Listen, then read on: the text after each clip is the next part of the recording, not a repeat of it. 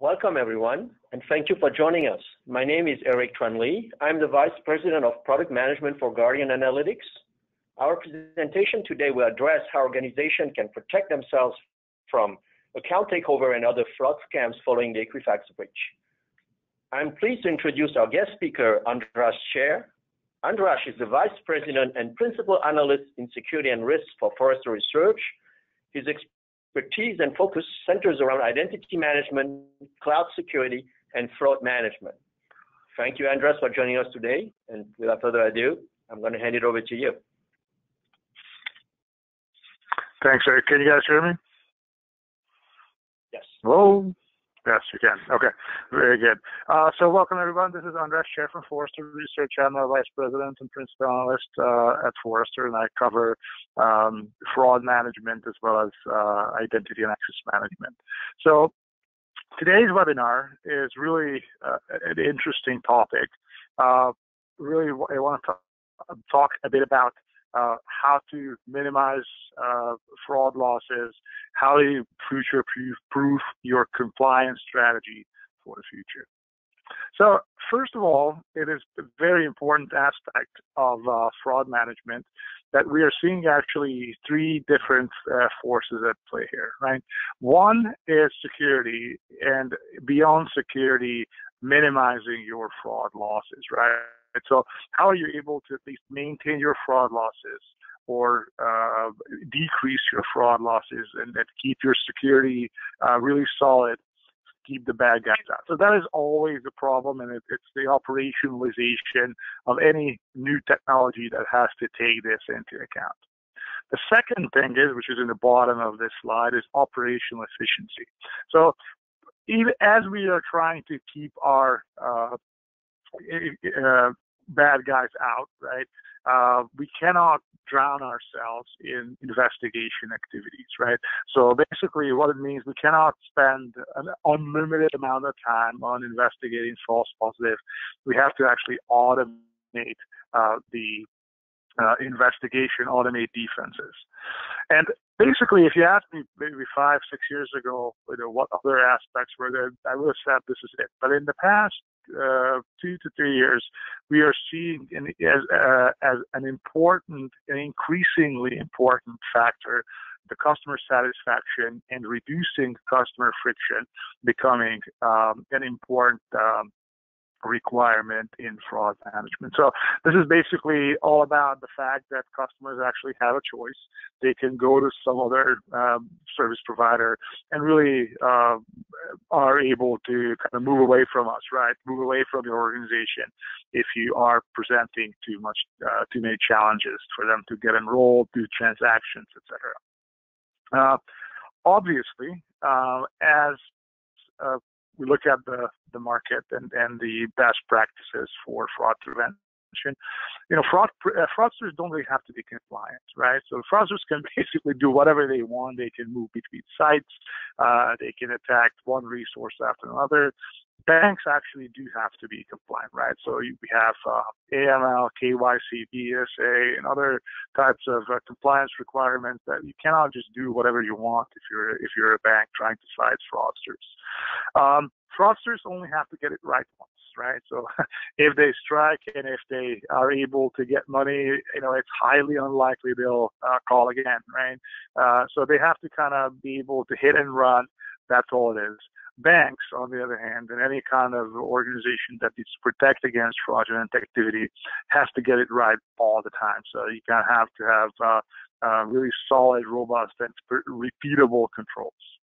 A lot of the omni-channel models are behind in fraud management. What this means is that you have new channels of transactions such as AIs or robots or automated agents, but also mobile apps, mobile channels, in-person channels, kiosks, email or snail mail channels, right? You have to basically be looking at all those channels and be able to take into account all the activity that happens on those. Otherwise, you are going to miss fraudulent activity. Enterprise fraud management, or EFM data and analytics are really, really hard to get these days. I just had a friend tell me an anecdote that really at Stanford, basically 25% of the total user population wants to study some kind of AI and machine learning algorithm. So it's really, really a hot topic. It is really increasingly hard to get the right skills to build out your program here. So you have to be able to rely on vendors as well as consortium models to get this right. You cannot do this all on your own. The cost of online fraud and mobile fraud is also increasing pretty fast, right? So if you look at these bars, the dark blue bar is 2015 data, the light blue bar is 2016 data. It's clear to see that basically the total cost per dollar of fraud losses has been increasing both on the online channel and mobile channel, right? So this is a bigger problem as mobile devices become more and more dominant, prevalent.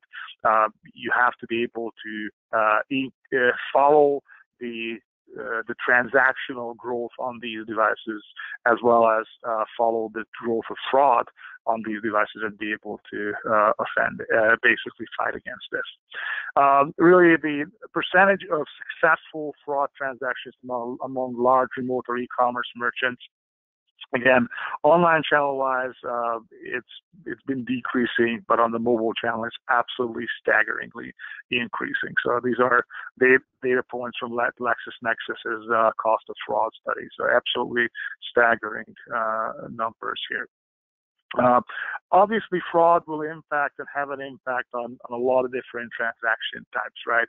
So fraud will impact your cards, payment transactions, card present and card not present, right?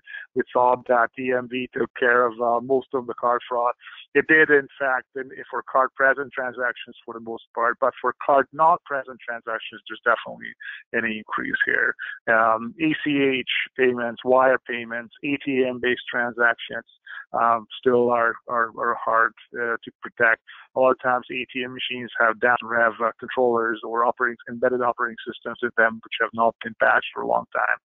And online banking definitely and real-time and peer-to-peer transactions are all subject to fraudulent activity. So definitely it's a huge and difficult set of areas to protect. And like I said, the impact of fraud is really most palpable on a lot of different channels, right? So you have to kind of look across the online and mobile channels, and mobile web and native mobile applications running on tablets, smartphones, etc.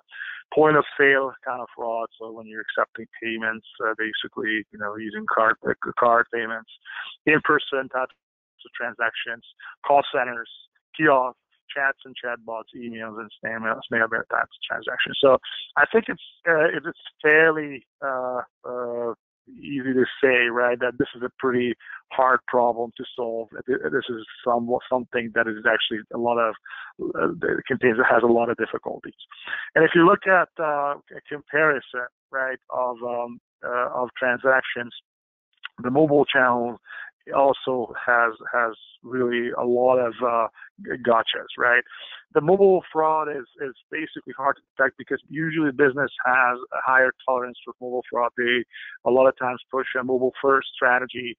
The IP addresses of mobile devices change frequently, so you cannot just basically base your detection techniques on the fact that you have a static IP address from somebody's home or ISP at work, right?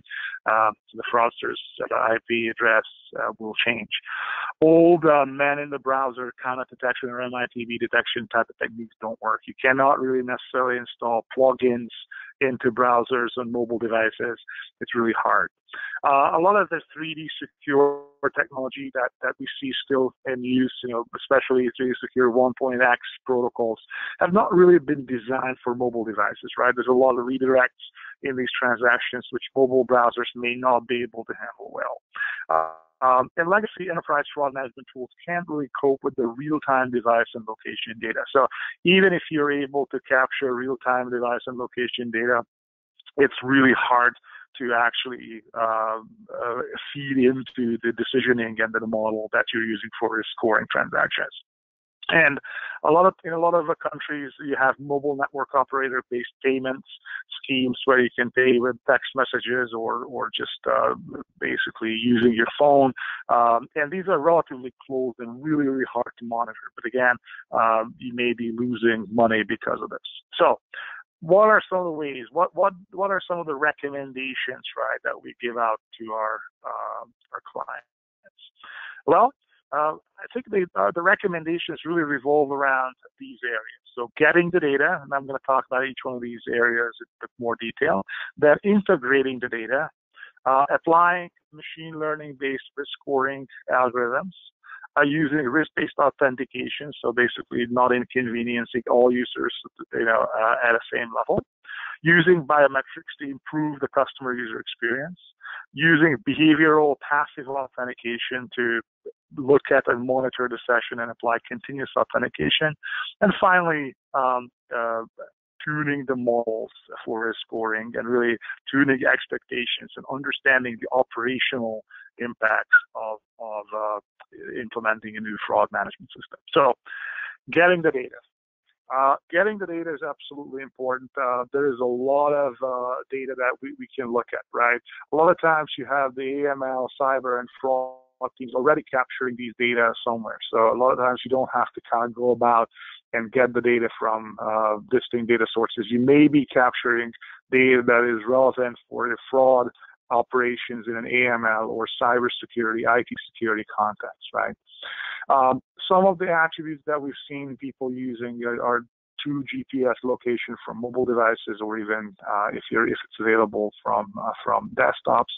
Looking at the device power settings, what this means is that basically fraudsters typically emulate mobile devices on a farm or on a desktop, and which means that they're able to kind of do more of create more fraud losses.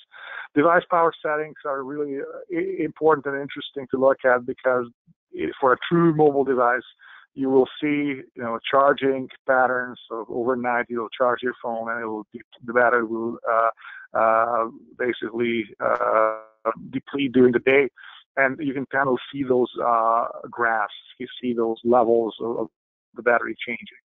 That is a sign that this is a true mobile device, and you can query that.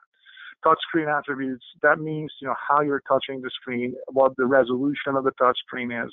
A lot of times you can also look at the force with which the user is actually manipulating that device. Biometric data from sensors, so finger, microphone, camera. And finally, jailbreaking and rooting information. So understanding whether this device has been jailbroken or rooted. Sometimes banks do want to allow customers whose phones are jailbroken or rooted, but they may want to apply higher basically the levels of scrutiny and levels of authentication for those customers.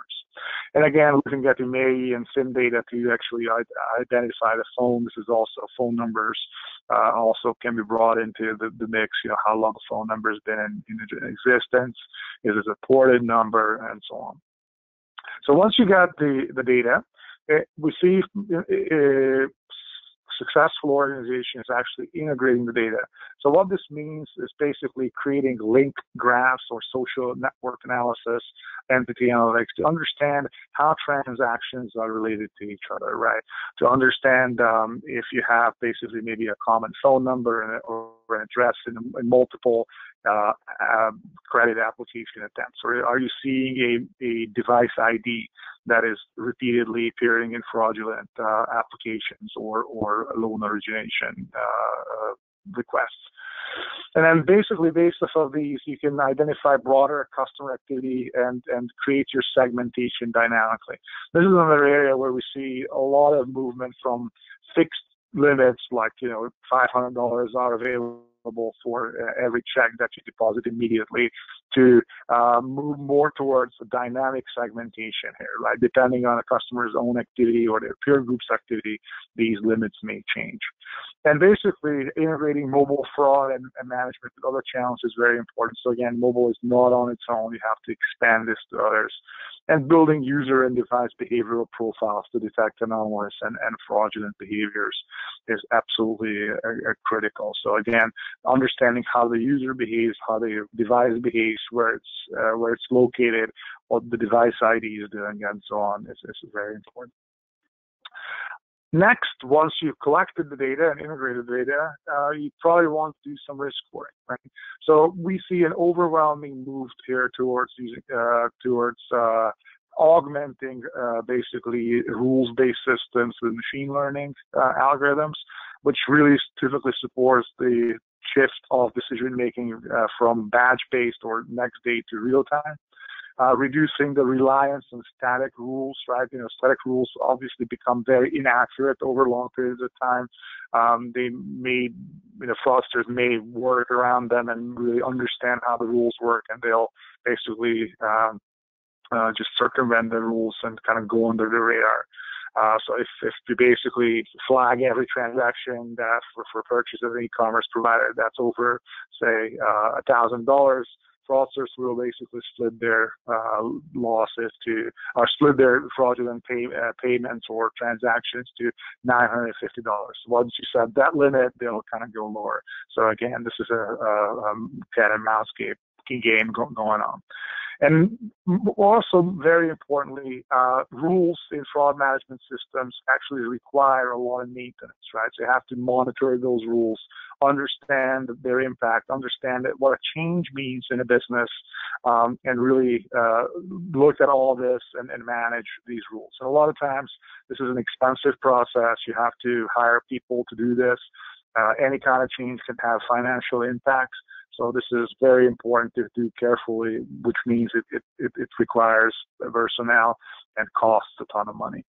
A lot of times we see machine learning algorithms being used because there is little or no training data being used. If you have a new channel or new transaction type, you may not have training data on that transaction type. Machine learning algorithms, especially unsupervised machine learning algorithms, are very useful for auto-defining clusters of transactions and basically detecting anomalies from the normalcy of and patterns here. Reducing the enterprise fraud management transparency to fraudsters, again, no fixed limits, because if you're using machine learning, you're no longer relying only on these very static rules. The fraudsters will be less likely to be able to actually figure out your systems and defenses and kind of stay under the radar. So again, no fixed limits and no fixed segmentation may be important here. Again, the next thing is once you basically have integrated the data, collected the data, integrated the data, and do the risk scoring, you also have to look at the impact of behavioral biometrics on the session, right? What this boils down to is that to reduce account takeovers, you want to move away from the what you know passwords, the what you have tokens, and who you are, so the legacy device fingerprint, human biometric fingerprint, such as facial recognition or the thumbprint, or basically voice recognition, but kind of look at more dynamic behavioral biometrics, which really boils down to how you move the mouse, how you swipe the screen, how you type on the keyboard, how you hold the device, etc. So basically continuously throughout the session. So this basically reduces the chance that if you have a fraudster, they can steal using a password and log in, but you'll be monitoring the transactions throughout the whole session. And lastly, we see a lot of organizations basically paying attention to tuning the models and expectations appropriately, right?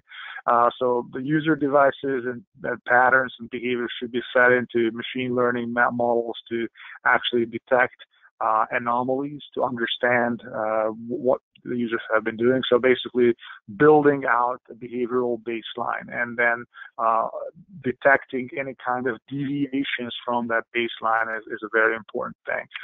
You can obviously look at this by determining the user's own behavior or looking at a peer group behavior.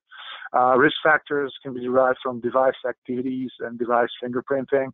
So basically, if you see a device suddenly being rooted or suddenly moving from one location to another, or you see a huge change in the device or phone number being swapped out on a device, these are all attributes around a device that can lead to high risk scores.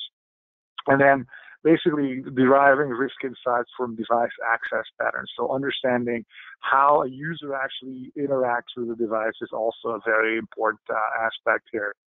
Is the user activity getting more frequent on the device, basically after there's been no user activity on the device? Are we seeing any kind of a sharing of the device between various users, right? It's going to be obviously basically known good activity, such as family members kind of passing the mobile device to each other, can be obviously mistaken for, fraudsters doing the same thing. So again, you have to look at all these patterns across multiple devices and on the same device to basically understand the true intent of a user. And finally, basically behavioral auto-passive authentication. Again, if you have a new device, new characteristics profile, bigger distance from an archetype, it's important to kind of take all that into account. So looking at all across channels on the online web, mobile app, call center, branch, etc., and including the online web and as well. And really looking at sensor data, touch swipe, mouse movements, patterns, as I said, typing speeds is something we've seen all over the map here. People trying to kind of capture and build profiles out of these attributes. And again, if there is an anomaly, you can either slow down the user or revoke certain privileges from the user and basically disable certain types of activities. So you may be able to look at only your accumulation, but you may not be able to actually add a new payment or add a new payee. Or if there is an anomaly, you might be able to log out the user totally, completely. So again, that's another important aspect here as well. Some predictions. I think we're seeing social engineering playing a greater role in fraud management and money laundering, and we have to train your employees to detect fraud. We see unsupervised machine learning gaining ground in risk scoring, and fewer data points are available for actually training. New models are kind of popping up all the time. Vertical specific modeling, so kind of creating risk models for various verticals like banking, healthcare, e-commerce, manufacturing, services, etc. Cryptocurrency support, so more and more support for making cryptocurrency payments, Bitcoin, etc. Blockchain being used in anti-money laundering and fraud management activities, so being able to ascertain a good profile based on other financial services, known good or known bad activities, and basically correlating user activity against those, or risk scoring user activity against those is absolutely important. Real-time model adaptation and selection. So models are changing, and if you see behavior changes, then you have to adapt your models to those behavioral changes. A lot of times this is a very manual and slow process. So in the future, we'll see a lot more systems with multiple models where you're able to use ensembles and even tune the models based on behaviors in real time. Monitoring the suspicious behavior at account creation, login, and updates profiles. Again, looking at the transactional tree of approach, registration, authentication, step of authentication, transaction, etc. And really providing a non-intrusive way to detect fraudulent activity without actually having to buy new sensors. So again, really important that we need to curb our investment, right? We cannot necessarily invest in new kinds of sensors. We have to make do and use the sensors that we have, maybe accelerometers or fingerprint sensors, facial sensors, or microphones, right, on these devices. So in a nutshell, what we're seeing here is that the whole underlying current of fraud management that we've seen is basically a move away from black box systems where you might have some signatures and really some rules in a system which may or may not be exposed to you, more towards behavioral profiles where you have machine learning algorithms looking at behaviors dynamically, learning from the changes to behaviors and also investigator feedback. If you have seen false positives, once you mark certain transactions as false positive, your model should not be picking up those in the future. So again, finding the upside down yellow umbrella in a big crowd of black umbrellas is definitely based off of mobile, off of behavioral profiles and machine learning algorithms. So with that, I'd like to conclude my part of today's webinar and hand it over to Eric. Thank you, Andres. So Andres has talked about the necessity to move from rules to profiles, behavioral analytics. What I will share with you today is two things. From a practitioner standpoint in fraud management based on AI and machine learning, we will share with you why in the post-Equifax breach world, it is even more important to be behavioral analytics driven. And more importantly, what is the impact on the current money in, money out flow regarding fraud management. So post-Equifax and pre-Equifax and post-Equifax, I mean, what is really the difference? I mean, sadly, in 2016, most of the black market would get a Social Security for about $30. You could have a full bank account number for about $300 and a full identity for about $1,200. Now, post-Equifax, besides the creativity, which is cheaper, right, $1, and you multiply 5x if you want to have associated data. But the most important change is now the fraudster have access to an entire correlated set of data points for each victim. It's almost like they would have a user 360 that most marketing team would love to have, but cannot for privacy reasons. They do. And so they can get very quickly to your identity, or either you are a consumer or a merchant. So what does it mean?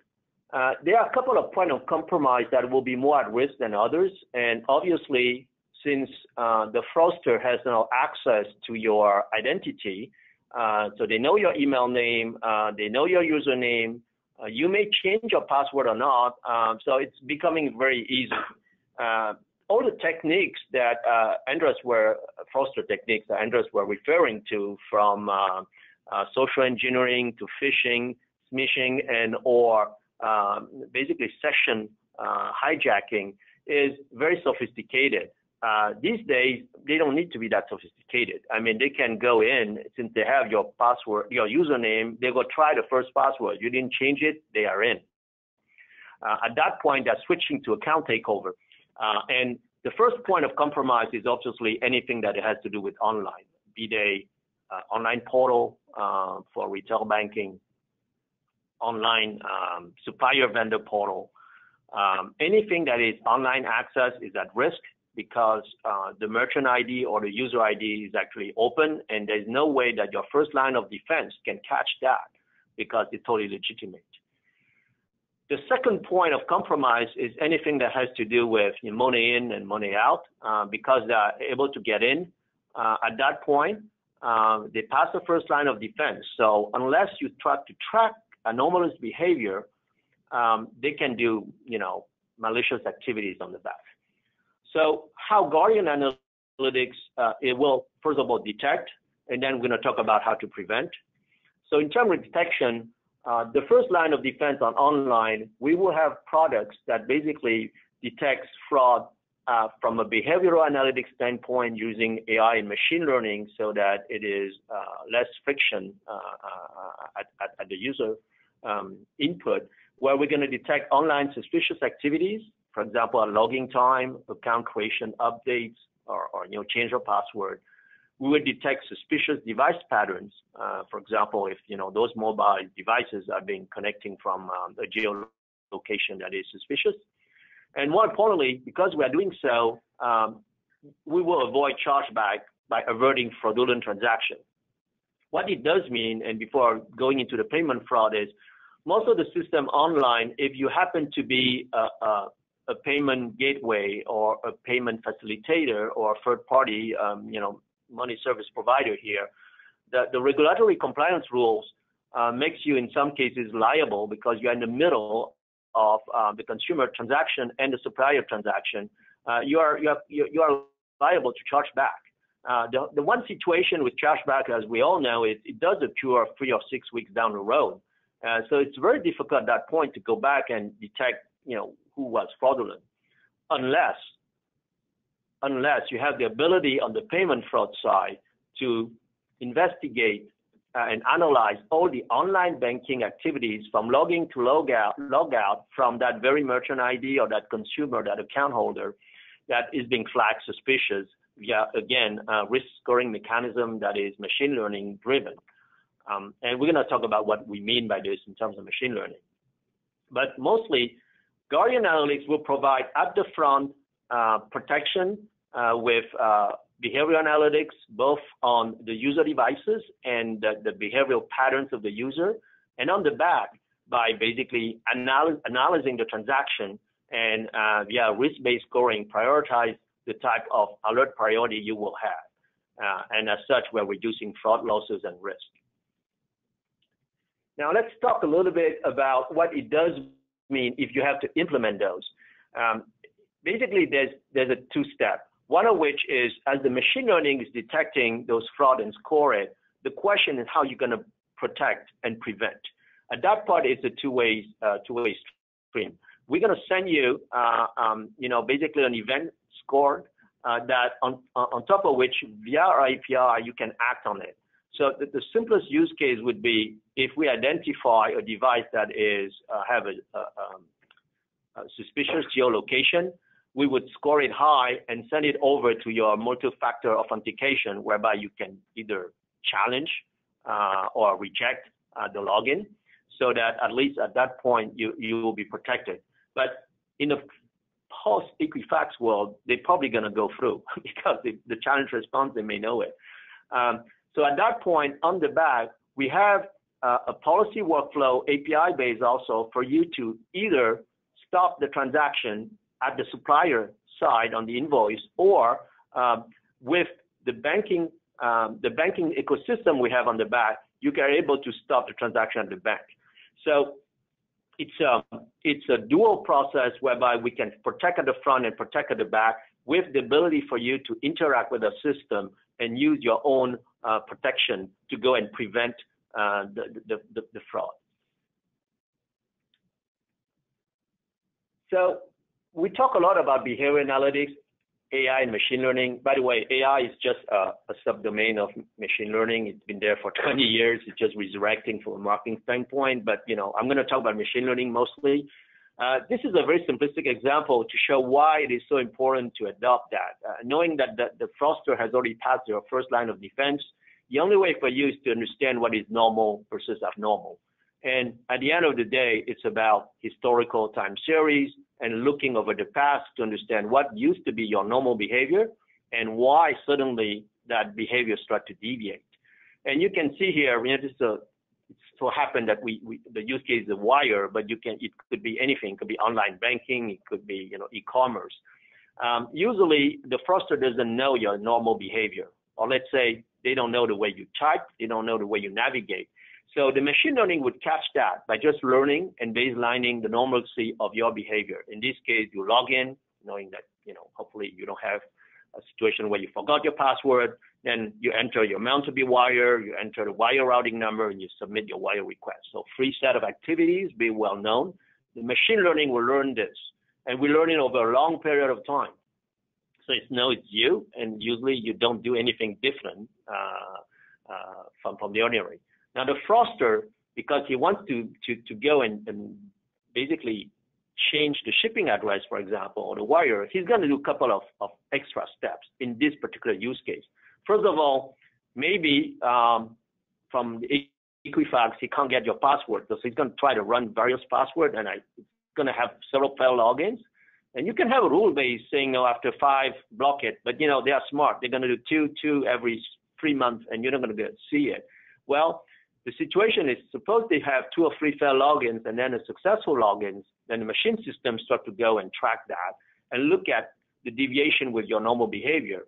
Here, for example, we kind of know they're going to disable security alerts because they don't want to be alerted. They want to enter a new phone, new email address, and enter, let's say, an unusual amount to be wired. These are all deviation from the normal baseline. And the machine learning will catch it in real time, raise the risk score, and output it in either a visual format that's for fraud, but it could output it for your in API so that your other system's going to catch it so that they can act on it. So behavioral analytics fraud detection is truly about baseline user behavioral, baselining the normal profile, and detecting the deviation from that baseline. Let me walk you through another visual here that shows the difference or how rule-based machine learning can complement rule-based, conventional rule-based. What this figure shows on the top is usually in a rule-based system, you will put static upper and lower bounds, like if more than 3 logins, do this. So usually what you're going to detect is those the alert that you're going to see is anything that exceeds the upper bound and the lower bound, and these are fixed threshold, and that's why rules are for. You would have someone that goes in and say, okay, more than 9, do this, more than 100, do this. Well, it works fine until the fraudster operates within the band, and in this particular context, time is not on your side because they play time, right? They can stay there for a long time and play within the band. Now, within the band, the rule doesn't detect absolutely nothing. And at the end of the day, you may be compromised without knowing it after 6 months. Well, rule-based is important if you have finite, discrete rules. For example, in regulatory filing for AML, if you have above 10,000 and you need to find a currency transaction report, rules are fine, and they should be there because they are dictated by very discrete rules and definition. Well, when it comes to fraud, hacking and fraud, this is going to be difficult because if the fraudster goes within the band, unless you do activity-based behavioral monitoring, you're going to catch it. And machine learning does detect that. For example, transaction volume velocity will be tracked. Again, machine learning is over time, and they analyze everything on the time base.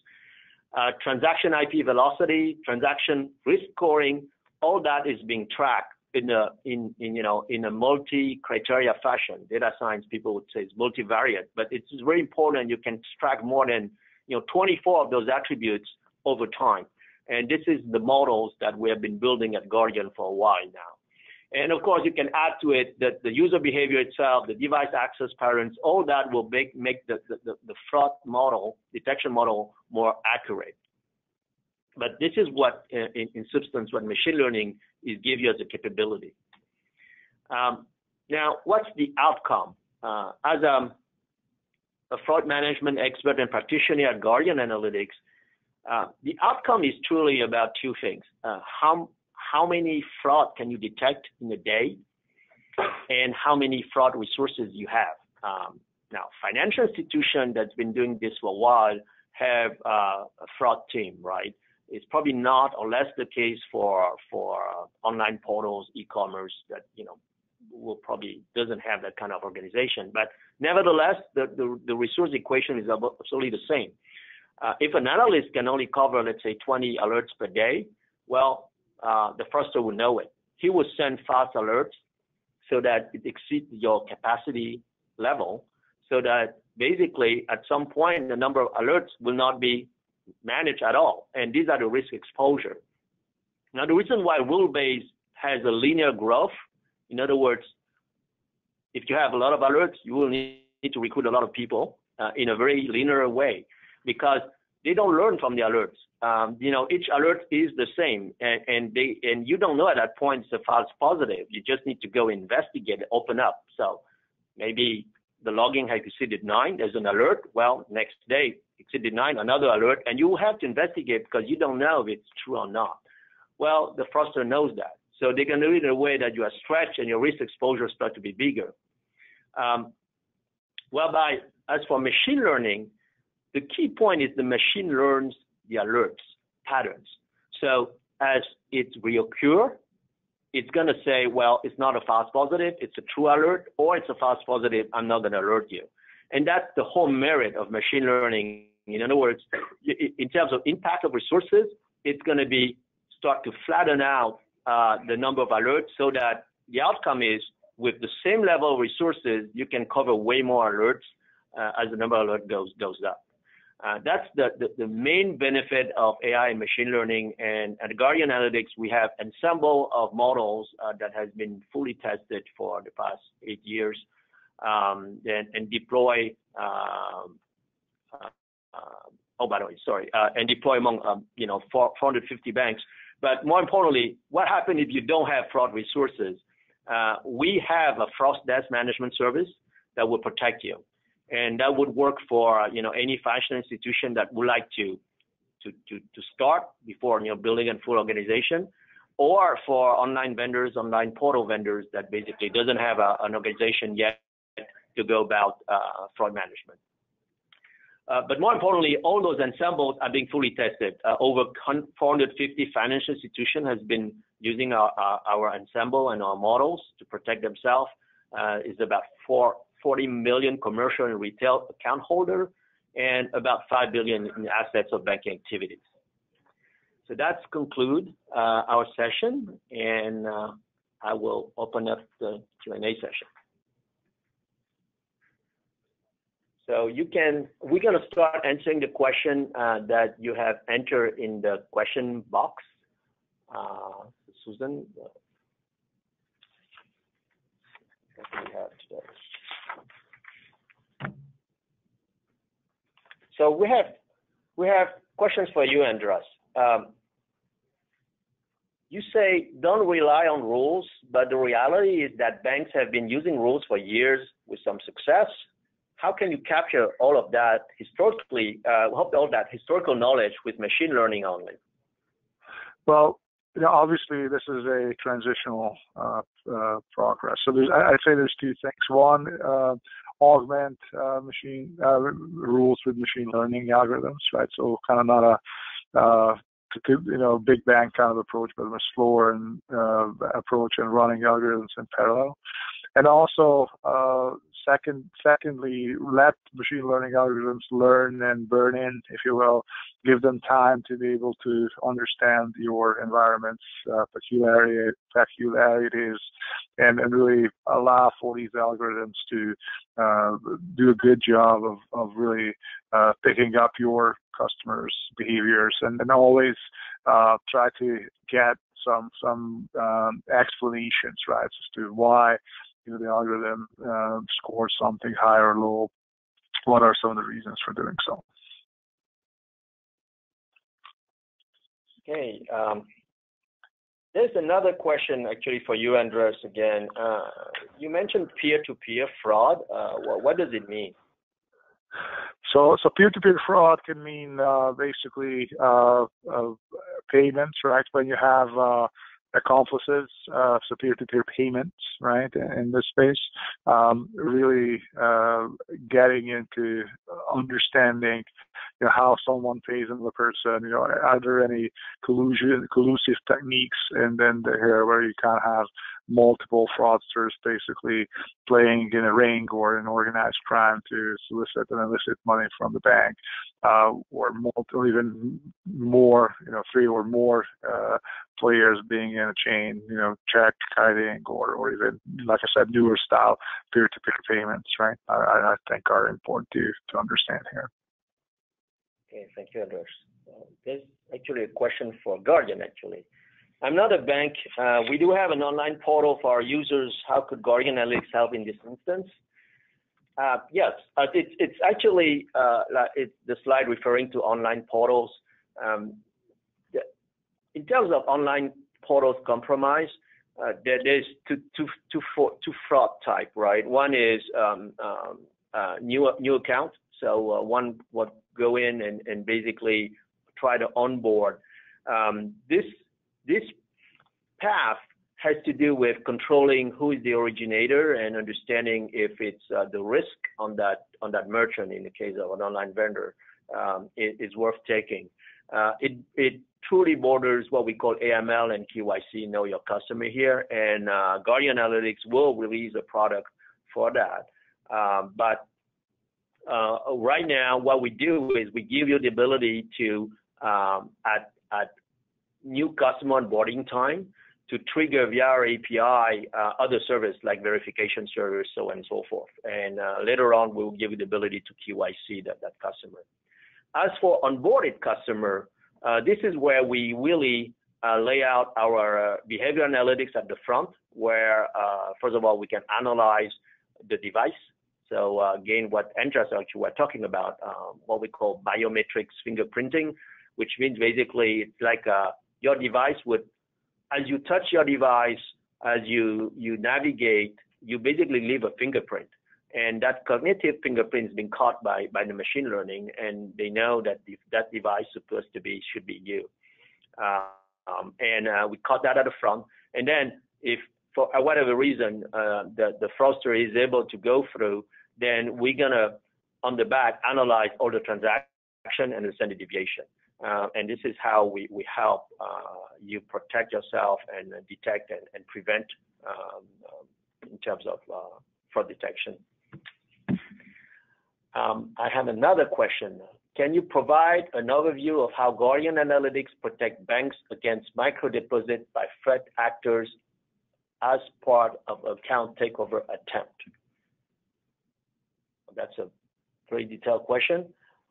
Well, first of all, there's two types, right? I mean, at this point in time, you need to understand the type of account that you have. Now, within our models, the models has, I'm not going to use big words, but we have an entity model that allowed us to understand the bank account types. So micro deposit would be classified. So we have classifiers for that.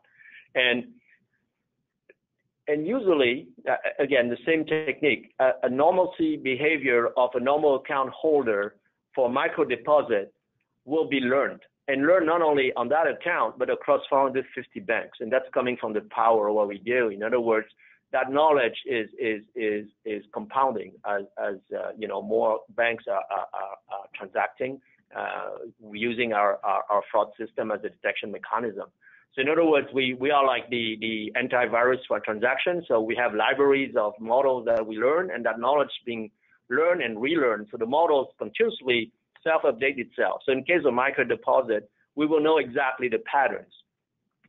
And in account of an account takeover, well, first of all, at the front, we should detect it. I mean, whatever it does, the session hijacking, or whatever they're doing, and then changing the password because or taking control over the account, these activities we will detect immediately. And the compounding the risk at the front and the risk at the back, make it so that we basically put in high priority alerts, risk-wise. And API, what of course we visualize it for you, so you, as a fraud team, you could go and do something about it. But you could also automate it via our API and say, you know what, I'm gonna hold it, reject it, or challenge it.